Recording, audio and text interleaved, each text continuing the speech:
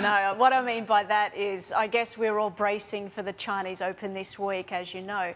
And in fact, I noticed that the daily fix has actually moved in line with CNH moves of last week. But I guess what's more intriguing before I came in here is in fact the daily fix, the spot and CNH are all together at 652. So that will then beg the next question of how much money is this costing? So we don't know if this is natural market forces or if there's something going on. We can never quite tell. So there's no message here at all, though, do you think?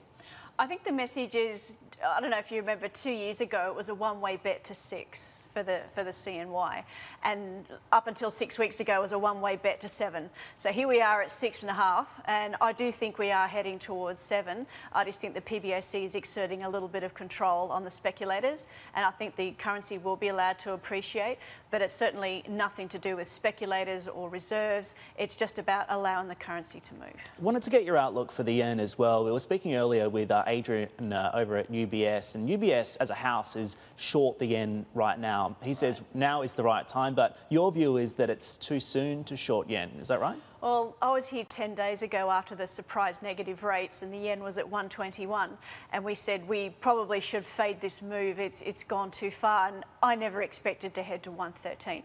So it is about volatility. It's not about the outlook for the yen. I think the BOJ needs to take a deep breath, because a lot of the headlines coming from the PM speaking to the finance minister, speaking to the BOJ, it's almost like they've lost control. So personally, I wouldn't be touching any yen at these levels, and I think we still have a bit more volatility to sort out yet. How soon? When's the right time to touch the yen, do you think? When the volatility fades?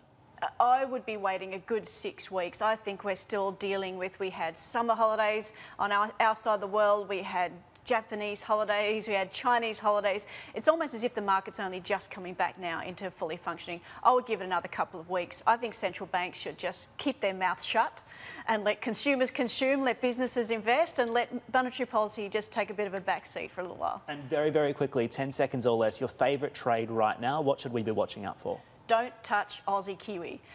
Long Aussie Kiwi is a trade that sends us all to the wall. I think it's a great trade, but for the second half of the year.